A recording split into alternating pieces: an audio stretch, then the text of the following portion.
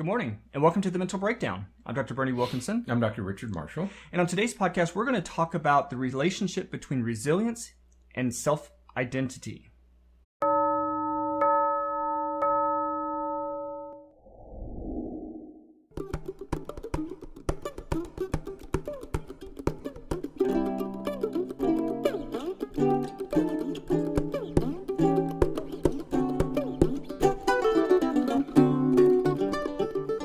Happy New Year, Richard. Here we are. Formally, we did it on the morning show. We did the whole Happy New Year thing. We should do it here as well. Happy It deserves to be repeated. New Year. We talked about it so long. You know, back in 2016. All those years ago, TBT. We kept talking about the New Year and talking about the New Year and talking about the New Year. Mm-hmm. You know, never mind. I'll talk about that later. No, I'm glad that we didn't get into resolutions, and I'm glad that we took, as I have been reading other websites and other people, other professionals, I am glad that we didn't take that here's how you make resolutions business. I'm happy with the way we approach the whole resolution issue. Yeah. Mm-hmm. Yeah. Get some permanent change. Very different than making resolutions. Absolutely. Right? Absolutely. And but it's good to be here. Good to be in 2017. Finally in 2017. It feels different. Not really. It doesn't? Well. Oh, I do. I am ready for 2017. Well, I'm ready for it. I am ready to get some things done. I was ready for 2016 too. So but I wasn't. I feel bad. People say I can't wait until 2016 is over, and you sort of feel bad that it meant that they had a bad year. Yeah. So try to make 2017 a little bit better without major resolutions. Right. Okay. Just making the important decisions and changes that we need to make. That's right. It doesn't have to be a resolution. So go slowly and succeed. Absolutely. But we're going to start out this year with a really interesting topic and a really interesting perspective that I hope will shape a lot of the decisions you make through the new year. Right. And as we're progressing through the 2017.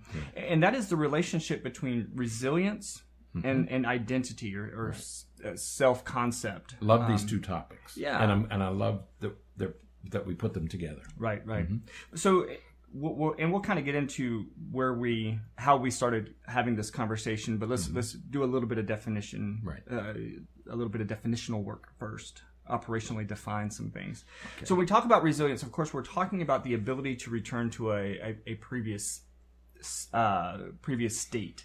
So resilience is being able to, not really returning to a previous state. It's your ability to manage challenging experiences without being defeated, destroyed by them. Right. Yeah. So you're able to overcome challenging obstacles and still pursue and make it through to the other side and keep going. That's right. We all, if you're always moving forward, if you're always challenging yourself, if you're always trying new things, you will inevitably encounter disappointment, sometimes failure, little defeats along the way. But you have to have the resilience to overcome all those, to overcome the disappointments. And we talk about particular individuals who seem to have an abundance of this quality. And where does it come from? Right. So if we think about a couple of quick examples of that, you have individuals who have overcome tremendous physical odds, like Stephen Hawking, right? Stephen Hawking is a very well-known scientist, physicist, cosmologist, and he has overcome significant physical limitations that began to affect him earlier in his life during early adulthood, and just instead of saying, okay, I'm losing control of my body. I can't do this. I can't do that. And instead, he overcame by finding a new way, by pursuing who it is that he knew that he was to be. He continued to strive for that despite that significant limitation. He overcame that's resilience. He overcame the physical limitation. We see this in professional athletes. We see it in entertainers, people in the news who overcome of different kinds of obstacles. We don't celebrate this enough. I don't think we celebrate it enough, because we all should be developing resilience. Right. And we can learn how to develop it by seeing others, by using the example of others. I think Stephen Hawking is one. I particularly like Hillary Clinton. She's another great example. Whether you like Hillary Clinton or not, you can absolutely despise Hillary Clinton if you choose to. But my goodness, talk about resilience. Right. I mean, this woman could have given up many, many times. Right. Never did. Yeah. And she didn't come back for vengeance, or she didn't come back because of anger. She came back because she had a very good sense of who she was. Right. So she was able to weather all of the I don't know how she did it. Right. I think most people would have just folded their tents and stolen to the night. It would have been easy for her to say, after Bill Clinton's second term, with all of that embarrassment and all of those issues, it would have been very easy for her to step back and say, okay, you know what, I've got to get out of the media spotlight. I got to get away from this because this is too much. But instead, she went on to become a senator, U.S. senator. And then she tries to run for presidency, and she loses that, and she lost the nomination. She lost the nomination to Barack Obama, and then instead of folding her tents and going away, she becomes Secretary of State. That's right. He offers her the job as Secretary of State, and she could have been angry. She could have been, no, I'm not going to be. But she accepted the position, did well, okay, but had that whole Benghazi thing hung around her neck, right, and then had to endure the criticism and the grilling. Nobody has ever been grilled the way Hillary Clinton was grilled over that. 11 hours of congressional testimony. That would wear down even the hardest rock. And again, after serving her time as Secretary of State, she, instead of going away, she then ran for president again, won the nomination, and ran for a valiant effort against won the popular vote. Right. We have this electoral college thing that finally selects the president, but she did win almost by 3 million votes. The popular vote. That was after all the grilling and the accusations, and lock her up and put her in jail, and we're going to indict her. That's a withering amount of criticism and accusations leveled at a single individual. Right. And it'll be interesting to see what she does now, because that's right. As she has over time, she's likely to return in some form or capacity to serve and to do the things that she is driven to do. And I think that is what is so fascinating about this idea of resilience, is that you have these circumstances. Another one is, sort of one of the classic examples, of course, has always been Ben Carson. He grew up in this really difficult neighborhood and he almost quite literally had the choice of which paths to go down, and he chose a path that took him out of crime and out of really some more unfortunately stereotypical pathways to become a neurosurgeon. That's right. And so I think that this idea of resiliency is something that we hold on to, and has always more or less been seen as, well, some people have it and some people don't. Right. And what we're going to talk about today is how resilience actually seems to be related and tied to our sense of self, how we see ourselves. That's right, because we tend to think of resilience as something that either you have or you don't have. Right. It's part of your basic temperament. I'm of the opinion that we all have the capacity to be resilient. We have to develop it. We have to nurture it. We have to see it in others. But I think we all have the capacity to be resilient, to develop resilience, to increase our ability to be resilient. Right. Okay. So let's talk about what a sense of self is, because I think that this is going to be our basis for the rest of our conversation. That's right. I think that's the foundation right. of resilience. Right. Is sense of self. Right. So when we talk about identity or a sense of self, what we're talking about is how you define yourself. And it's we have to resist the urge of becoming so specific that we miss the forest for the trees. That's right. But what we're talking, this idea of the sense of self or the self-identity is, who am I and what am I intended to do? Right. Where am I going in life? If you would have asked me in high school, Berney, are you going to become a psychologist? No. I would have said, you need to see a psychologist if you think I'm going to become a psychologist. I was a science, engineering, math guy, and there was the social science. I did not like the social sciences at all. Right. Even when I first went to college, nope, not going to do it. Right. But what I knew is that whatever I was going to do, I was going to go as far as I could. So if I was going to be an engineer, I was going to go and get my doctorate in engineering. Right. Later, when I was going to go into medicine, I did EMT training for emergency medical to work on ambulances. And as I'm doing that, I'm thinking, man, this is fascinating stuff. I really love it. But why be an EMT when I could just go for a little bit longer to be a nurse? Right. And then why be a nurse when I could just go a little bit longer and be a advanced registered nurse practitioner and be able to, work under a physician to prescribe medications and stuff. And then, of course, as I'm thinking about that, I'm thinking, well, why do that when I could just be the physician?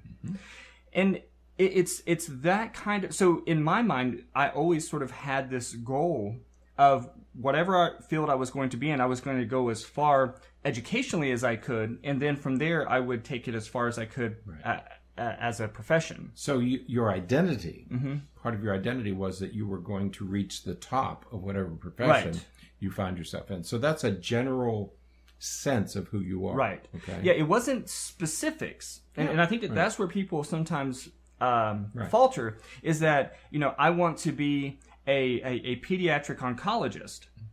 Well, that's so specific that, first of all, there's not going to be a whole lot of high school people who are high schoolers who are going to think of that unless they had some family experience with it. But second of all, when it's that specific, as soon as there's a little bit of a wrench in the process, like organic chemistry, there's a little bitty wrench in the way, you're not able to accomplish that, and now your entire sense of self has crumbled because now I can't be this very specific thing that I tried to identify for myself. And so what we're referring to here is a very general, broad concept, a broad idea of this is the direction that I want to do, and this is how I see myself. I see myself as becoming this, or I see myself as becoming something in this area, and knowing that without any doubt that that's what you're going to accomplish. This is who I am. Right. We in our field, we base much of this information on the work of Erik Erikson. Right.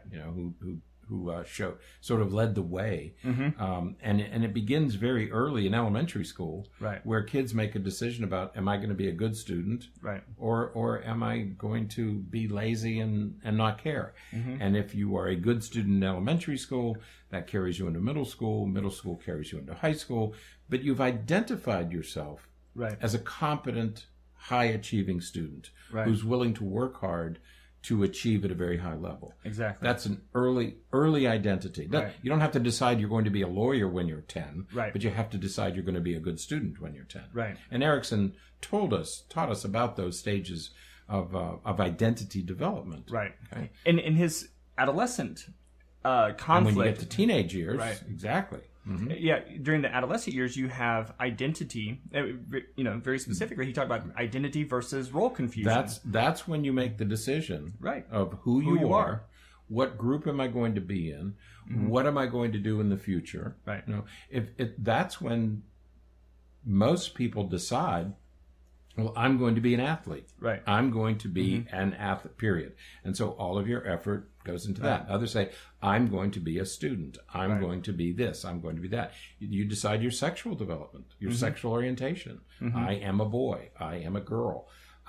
That's all determined during this very difficult transition from childhood to adulthood that we call adolescence. And some of it is a decision. And some of it is a realization. That's a discovery. A discovery. Right. So like you mentioned sexual orientation, that may not be a overt decision that is made, right? But it's a realization that you come to because of the way that you're examining yourself, and that's really what is happening during this stage of development. And so, when we think about how that relates to resilience, and maybe before we even get to resilience, we think about mental health. One of the things we know about adolescents, and this is just a very interesting way in which all of this stuff ties together, is that bless you. It's a very gentle sneeze, wasn't it? It was. Polite sort of sneeze. My apologies. It got me distracted. Don't be distracted. You want me to pick it up where you left off? No, I'm okay. Because I was listening. You were? So, but what we think about with adolescence is, as we're formulating our identity, a common experience in adolescence are things like depression and anxiety and some of those things. Those things all appear during adolescence. That's the age of onset. Absolutely. You know? And so it's interesting that at the stage in which our identity, we sort of know we need to have an identity, but yet we haven't quite conceptualized it. That's the time when we feel less secure, less stable emotionally. So this connection between identity and mental health is really illustrated well during the adolescent years. Right. So, and then you can see those students who during those adolescent years, you can see it's almost written on their face when they have developed, when they've identified themselves, when they say, "Oh, this is who I am." They change in measurable ways. They become that identity. And with that realization comes a sense of stability that pushes them through otherwise insurmountable odds. That's right. It's what they use to get through the tough times. Right. I am this, and they suffer setbacks, but they're able to overcome the setbacks because they have a sure sense of who they are. Right. But you take children who have depression, anxiety, ADHD, other forms of mental illness, and that interferes with developing that sense of who I am. A person with depression might never develop that very sure sense of this is who I am. Or the person with anxiety who is afraid to make a decision or afraid to take a chance. Person with ADHD who's too distracted to think about it. So all of these things can interfere with the development of one's identity. Right. They get in the way, especially during the teenage years. They interfere with a person's emerging sense of who I am. Right. And those are great points. But I think, and much of today is going to be us sort of working through this with this podcast. But, as you're talking about that, one of the things that I think about too is how parenting is involved with this. That's right.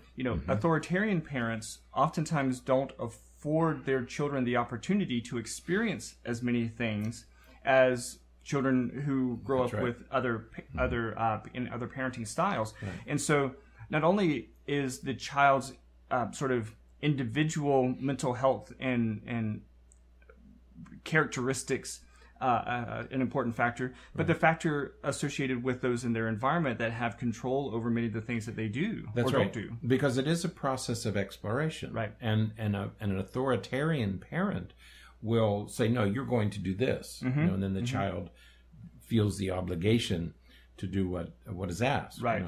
But it's not their discovery. It's not their decision. And so it's not their identity. It's their parent's identity. Right. So we're, if you're the parent of children, especially children as they're approaching adolescence, we have to let them experience other things. And we've talked about this on other podcasts, but you can't tell your 8-year-old, oh no, we are a baseball family, so you're going to play baseball, even though he may want to play soccer. Right. You can't do that because you're not allowing him or her the opportunity to experience something different, something that may connect or really invigorate your child. So you have to allow them some of those other experiences. Exactly. Right. So mental health issues and parenting issues, as we've said, can interfere with healthy development of self. Right. But, when we don't develop our identity very well, that can lead to mental health issues as well. So we have, this whole phenomenon of failure to launch. We did a podcast about it a couple of weeks ago. Mm-hmm. And as we've been talking about this particular idea, it sort of starts to make sense that perhaps many of those individuals who have difficulty striking out and getting out on their own, many of those individuals may have a malformed or an underdeveloped sense of who they are, and so they don't have a direction, because even if you go to college, you don't necessarily have a direction. No, and I think it's an enormously important point. If you don't develop this sense of identity as a teenager, right, at least by the time you're 17 or 8, by the time you graduate from high school, if you're still not sure what you want to do, you've missed out. In fact, there's a psychologist by the name of Marcia, I think Robert Marcia, who talks about the moratorium. That there are some people who just say, well, I don't want to decide. There are some kids who just say, I just don't want to decide.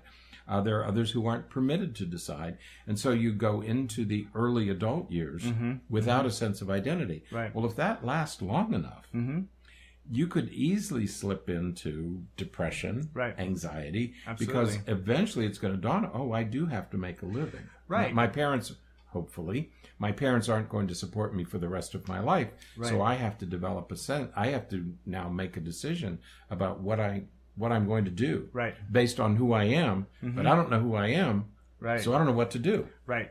And absolutely, because when and the other piece of not having a well-formulated identity is the idea that if there is any insult, any confrontation, any conflict that challenges you, you don't have any foundation to stand on to find your stability. So, we have those situations where, okay, so I'm not really sure who I am, but I'm doing this, and, somebody says, oh, well, you're pretty lousy. Right. You're a pretty lousy waiter. You can be crushed by that because if you don't know who you are, it doesn't take much to really emphasize that and exaggerate that. That's right. Because if they take that away, if they take your job away, well, your job typically isn't who you are. And so if they criticize you and you don't know who you are, that criticism could just knock the pins out from under you, and you're sort of lost. Right. Without that throws you into those deep depressions. That throws you into it's a reactive anxiety. Right. It's not a chemical imbalance, but it's still very real. It's a reactive depression. Right. So, you have to have a sense. There's something we do in academics called tenure, to earn tenure, and people who don't get tenure are devastated by that decision, but because they identify themselves as a professor, right? And if that's taken away, life falls apart, because you're denied. And I said to somebody one time, well, I said, but my identity isn't tied to this, and her response, mine is. Right. And when she didn't get tenure, it was devastating to her. Right. She switched fields altogether. Yeah. Because her identity was tied to her job, her profession. And once that was taken away, she just had to change. She had to change jobs. Right. Right.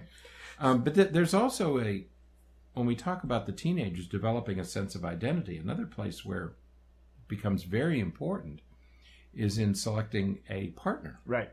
Because, and we talk about this all the time in therapy, if you don't know who you are, if you don't have a sure sense of who you are, how do you choose a mate? Right. On what basis do you select a partner? Right. Because if you don't know and have a very sure sense that this is who I am, how do you then go out and find somebody who's compatible? Right. And if you're 18 years old, that may be a difficult decision to make. Right. Absolutely. Absolutely. So there's a lot that goes along with developing your sense of self and your sense of identity. And as we've discussed, all of those things influence and direct and contribute to or contribute against your sense of your ability to be resilient. That's right. That's right. You know, how are you going to handle getting a C, or how are you going to handle a breakup, or when something doesn't work out the way that you want it to? As you said with that tenure example, if your sense of who you are is completely tied to that specific particular thing, then you're really going to have a hard time as soon as it doesn't work out. That's right. That's right. And so we have to make sure that we create an identity that's robust, that is not so specific that it's easy to remove or easy to fracture, but general enough that you can say, this is the direction I'm going. So it's, which direction you're going. So I know that I'm going this way and not this way. As I started going into the medical field, I knew that I was going towards a human services type of direction as opposed to an engineering direction. And so there was some specificity there, but the specificity was general, if that makes any sense at all. Well, it does, because if you take an athlete, for example, or take a high school kid who's I'm going to be an athlete, I'm going to be a pro athlete. Right. Well, most of them are not even going to be college athletes. Right. Okay, so then you get to college and they say, okay, I'm going to the pros. I'm going to play in college, then I'm going to go to the pros. Most are not. Right. It's a very small percentage. But you may not make it to the pros, but you could become a very good coach. Right. Okay? You could become a very good high school coach, a very good college coach, a very good professional coach. So you define it generally. I want to be in the world. Maybe you're going to be a sportscaster. Maybe you're going to be a writer for Sports Illustrated. So there are areas within the field of athletics where you can find a place to be. Right. You define that you are interested in this. You identify yourself as an athlete, as a person interested in athletics, and then you rise as high as you can in that profession. Right. Okay. Well, and somebody who wants to work in the medical field, same thing. Again, medical field versus pediatric oncology. Right. If your idea is so specific, no, I'm going to be a pediatric oncologist, period. Right. As soon as you get to, organic chemistry, and you struggle, organic chemistry is sort of the weeder course, right? That's what they refer to it. It's the course that identifies real potential medical students from not real anybody students. In that field. I was talking to an occupational therapist the other day, and she said it was the same thing for them. Organic chemistry was the divider. Right. If you could get through organic chemistry, most of those people completed the occupational therapy training. Right. So you get there and you struggle. Well, if your goal is so specific, pediatric oncology, that you fail or just cannot get past organic chemistry, you're done. Right? Your sense of who you are is gone. But if you're saying I'm going into the medical field and you get to organic chemistry and you can't get past it, now you can say, okay, so that, if I look at the big island of the medical field, I can't go on this side of the island because I'm not going to be able to go to medical school. I'm not going to be able to do that. But I can still access this whole big other set of the island, which may include nursing and being a physician's assistant and some of those other things where you can still practice medicine, but just in a slightly different capacity. Exactly. So when we make this sense of ourselves, or we identify and realize this sense of who we are, we got to make sure that we don't become too specific. Right. Now, so as our identity helps to, give us that solid foundation, it's from that foundation that we're going to build our resilience. So we're going to be able to overcome some of those challenges. And going back to some of the examples we used earlier, Hillary Clinton, she knew what she wanted to do. She has been in the public service field area her entire life. At least since high school. Right. Because she got involved in high school. Yeah. Stephen Hawking, he knew what he was going to study. He had he was working on his theories and his ideas from the time he was a teenager. And so because they knew who they were as early as they did, that helped them build the resilience and build the foundation from which they could be resilient. And you know that, you know, I keep using the word foundation, but what it does is it creates a base. It's like, that's right. I'm not going to go any lower than this. Right. It's on that base that you build everything else. Right. So even if everything else is knocked down, that base is still there. Right. That's right. And so that's what we have to develop. Right. And so let's talk about some ways that we would do that. We have 10 ways. Yeah, because it is important to appreciate that it's not, resilience is not some mystical quality that some have and some don't. Right. You can do things. Right.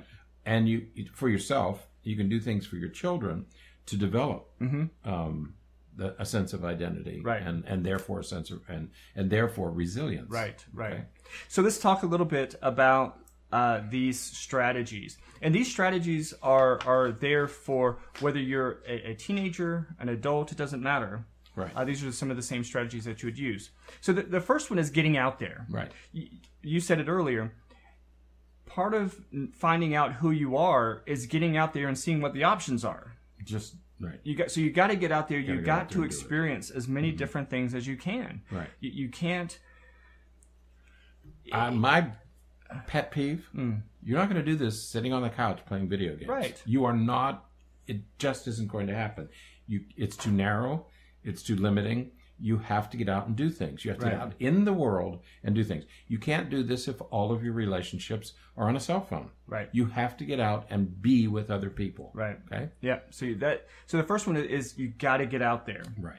The second one is maybe once you're out there or just in general, you have to talk to other people. Right. That's right. Real people. Talk to people that you know. How did they figure out what they're doing? How did they get to where they are? What were their what worked for them, what didn't work for them. Learn from other people as much as you can so that you can sort of embrace their knowledge and use it to help you get where you want to be. Right. That's right. Yeah. And that requires conversations with real individuals. Right. We're all apprentices in some way, shape, or form. And you have to be out there with other people who know more than you do. Right. Yeah. The third thing is talk to strangers. So that you were just talking to people that you know, but now talk to strangers. Talk to other people. People you don't know as well. Yeah. It could be a teacher, but not a family member. Right. Not a close friend. Right. Might be a teacher, might be a coach. But yes, talk to other people. You're going to get a new perspective. Right. Which is what you're looking for. Yeah. I remember when I was an undergraduate, I worked at Walmart. And I worked in the sporting goods. So learned all kinds of things about sports and things I'd never known about. But what it afforded me the opportunity to do was just talk to people. That's right. And so I was able to learn what other people did, what other fields were like. There was a guy that I talked to who talked a lot about the engineering field, and it helped formulate my idea that maybe I don't want to go in that direction as much as I thought that I did before. And so it helped guide some of the decisions I was making. So just talk to people that you encounter in life. You know, people that, like you said, people that you don't necessarily know as well as other people. Yep. Now, the next thing, number 4, is read. And reading can be fiction, nonfiction. It doesn't matter. Right. But read, because reading exposes you to other people's perspectives. Right. So you may not be able to get out and talk to as many strangers as you might want to. Or perhaps you have some anxiety issues and it just doesn't afford you the ability to talk to strangers. But read. Right, because what we're trying to do is develop a sense of ourselves. Right. So it doesn't matter whether you read fiction or nonfiction. You can read biographies of great people if that's what you want to read. That's fine. But you can also read fictional accounts of people because you're going to learn about yourself as you read these things. Right. So you're right. You can't talk to everybody, but you can read what others have to say. And whether you're reading fiction or nonfiction, you're going to learn much about who you are and what's important to you. Right. And read from a broad perspective. Don't, I only want to read Republican political based information because that's going to, while that's going to be informative, it's going to still be pretty restricted. So be broad in your broadly. reading habits. Read broadly. The next thing, number 5, is write. Now, what we have found, because we have really increased the amount that we're writing, and I think that you were the first one to really say this to me as I was getting started, and that is, you don't know how much you know, right, or how much you don't know about a topic until you start to write about it. Right. Because when you're writing about something, especially if you're writing about something about yourself, or you're writing about some topic that you know about, as you're writing about it, you start to realize that, man, I can't articulate this. Right. I don't know how to put these feelings, these thoughts into words. Right. And so it really makes you think about and sort of engage in some introspection to understand your thoughts and feelings about things at a level that you usually don't. That's right. That's right. In writing and teaching, if you have to teach something, right, that's another place where you learn that maybe you don't know as much as you think you know. But you're right. We all learn to write, but we write to learn what we don't know. Right. That's when I find out what I don't know, is when I start writing about something. And you're right. It's that you get to those points where you think you know something and suddenly you don't have the words. Right. Which means you don't know it. Right. Yeah. You're not as comfortable with it or knowledgeable about it as you thought you were. Right. So, number 6 is, again, another topic that we've talked about before, and that is stretching your comfort zone. Right. Now, this should make complete sense. If you are living in your comfort zone, and you've lived in your comfort zone all of your life, and here you are not sure what your identity is, why in the world would you think that you're going to find it inside your comfort zone? You need to stretch that comfort zone. You need to get outside of that comfort zone some and see what else is out there. Right. You said it earlier, you're not going to do this by sitting on the couch and playing video games. You have to get yourself out there. And so we were talking a minute ago about talking to strangers. That's not an easy thing to do, for one, but even though it's not an easy thing to do, you have to put yourself out there sometimes to make yourself do it. Right. So you stretch. You want to do it in a safe way. Obviously, you don't want to do something that's going to cause you emotional damage or anything like that. But you find ways to get out and stretch just a little bit so that you can learn more. We hear about people who stretch by traveling to exotic countries, Tibet or Afghanistan, and then they get into trouble. Right. Like you said, don't put yourself at risk for the experience. But you can travel to another state. Right. You can see the things in this country that are important and worth seeing, and that might change. So you don't have to put yourself in danger. You don't have to go to Tibet to do this. You don't have to go to equatorial Africa to do this. You don't have to go to the Amazon jungle to discover yourself. You can take a trip for to another state, to another part of the country. Yeah. Eat some other food, talk to some other people. Again, you get that broader perspective. Right. That's what we're after. Right. Okay. It doesn't have to be in China. You can do it right here. Right. Now, number 7 is you may need to get educated. You need to learn more. So this kind of goes with the reading and writing and stretching your boundaries a little bit, but you want to get educated. As I said, in my own story earlier, I was, without a shadow of a doubt, I was a hard sciences, math, biology, chemistry type of person. I really enjoyed organic chemistry. But when I started to educate myself in some of these other areas, I started to learn other things and think, wow, that's interesting. That's fascinating stuff.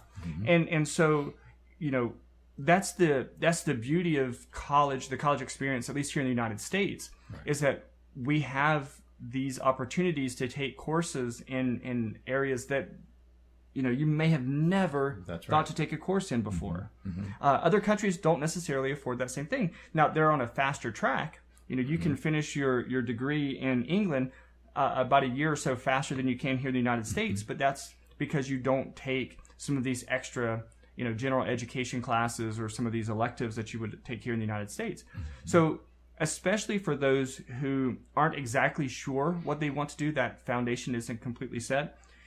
When you go to and get educated, you're going to learn so much more about other areas that you would have never otherwise explored. And that's why colleges have that 2-year general, they call it general education, because you should be taking courses from a broad array, so that you get exposed to, you have numerous experiences, you get exposed to numbers of courses, and then you can make a decision about how you want to specialize in your 3rd and 4th year of college. Exactly. But that's why colleges are set up the way they are, is to get you broadly educated. Right.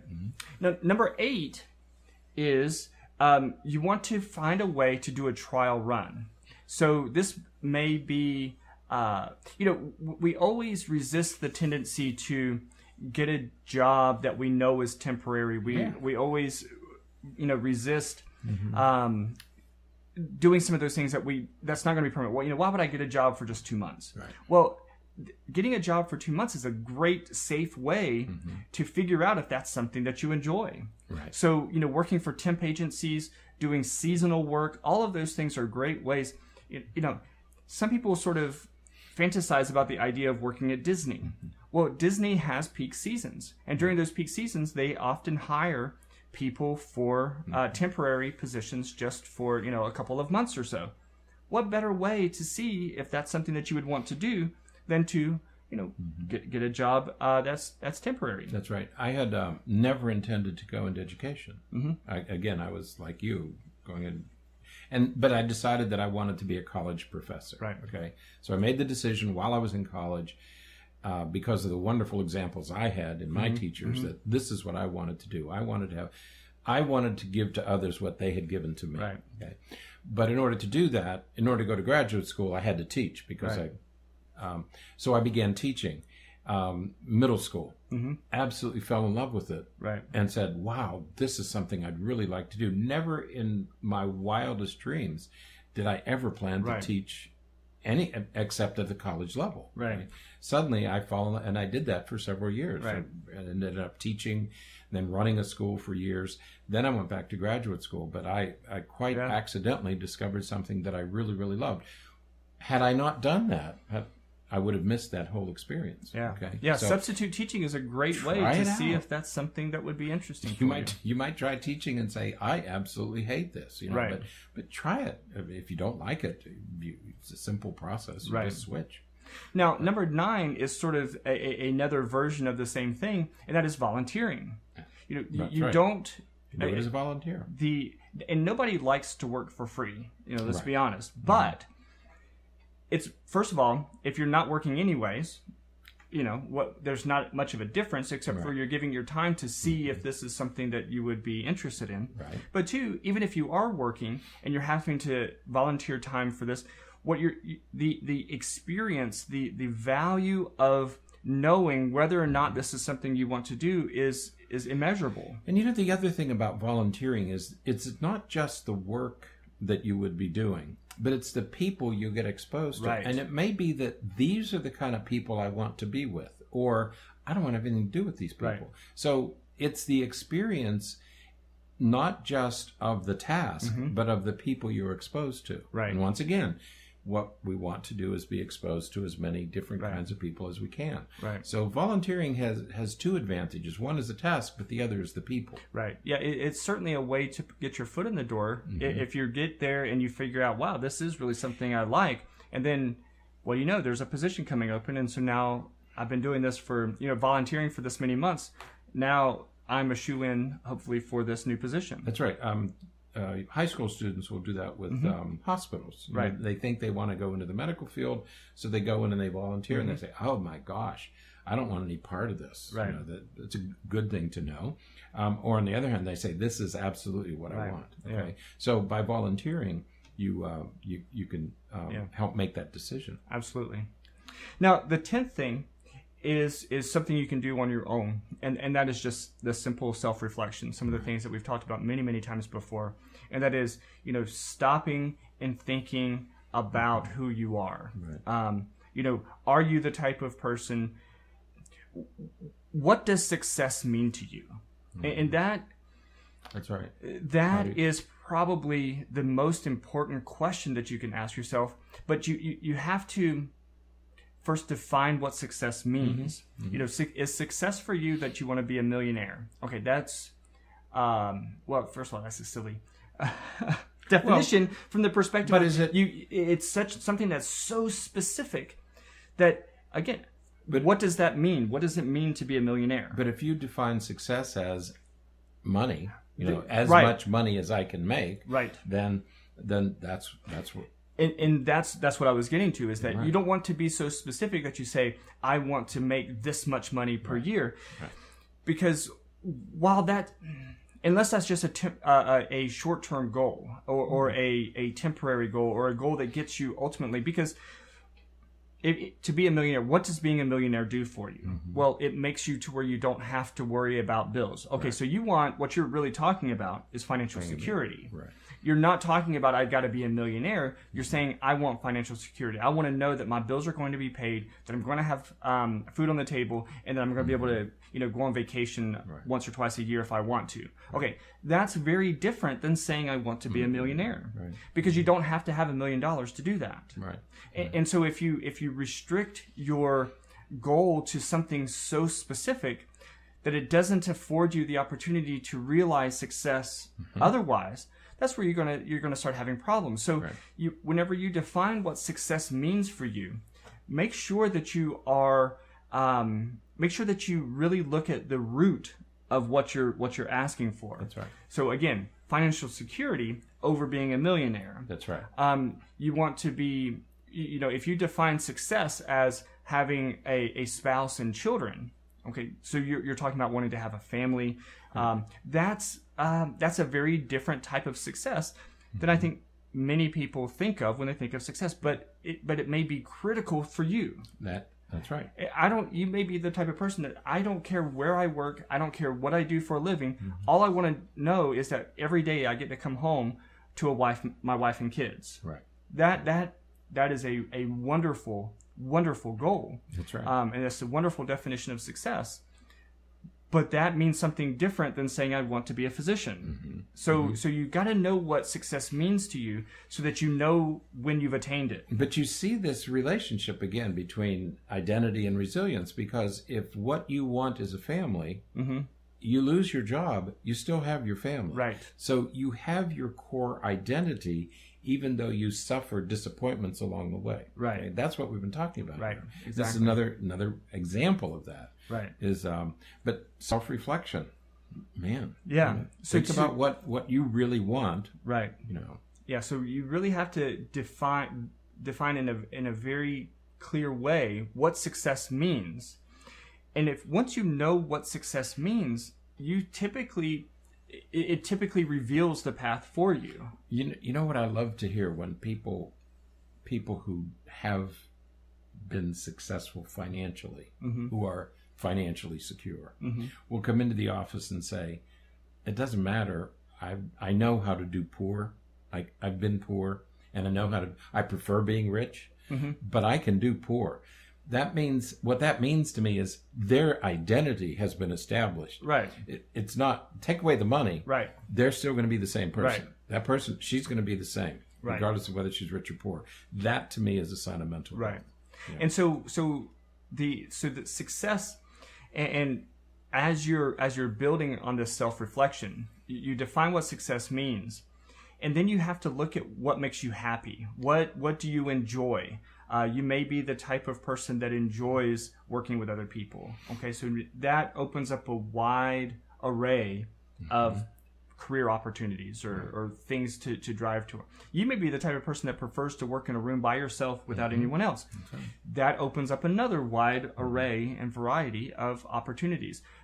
But you need to know that about yourself. Right. You need to, and that's going to come with experience. That's going to come with reflecting on your past and really seeing what has worked for you before. Right. And once you know that, then you can start making some decisions and really say. And I guess the last piece of the self-reflection is you have to be comfortable with that. You have to say, you know what? As much as I would like to be a social person, as much as I would like to be an extroverted person that enjoys working in a big office with lots of moving parts and lots of energy and everything going around, I really don't function well that way. Right. And so I need a job that's going to be more quiet, where I can have plenty of time to work on my own. you have to accept that about yourself. Right. Don't fight against who you are. Understand who you are and figure out how you're going to make it work for you. That's right. If you like being around, if you get your energy from other people, then you need to be in a situation. You can't work alone at a desk. Right. Okay. If you get your energy from being alone, then don't try to put yourself in a situation where you have people around, because they're simply going to aggravate you. Right. Okay. So you need to know these things about yourself. Right. And if you develop a sure sense of your own identity, it's going to be much easier for you to be resilient. And that's after all, that is what we want here, is we want you to be more resilient. Being more resilient means you have a sure sense of your own identity. Absolutely. Because if something bad happens, you're still the same person. Absolutely. Okay. Absolutely. So good one. I like that. All right. topic. I said that at the beginning. I like this. I like the melding of identity with resilience. Right. I think it's a good thing. As you work through this, let us know how you're doing. Let us know if you have any questions, if there's anything that works for you that doesn't work for you. If you have other strategies that you think people would find helpful, write to us and let us know. Yeah. We'd be happy to share them, because after all, the more of us that can be self-aware and resilient, the better off everybody's going to be, because it's going to help with the mental health issues and just happiness in general. So, all right. Very good. Welcome to 2017. Yes. We will be back next week with another episode, another topic, another thing that we'll talk about, and hopefully help you make your life the best that it can be. So have a great weekend. Yes, that's right. The weekend is here. That's right. So, all right. Enjoy. So until next week, I'm Dr. Berney. I'm Dr. Richard. Stay happy, stay healthy, and forget to be afraid.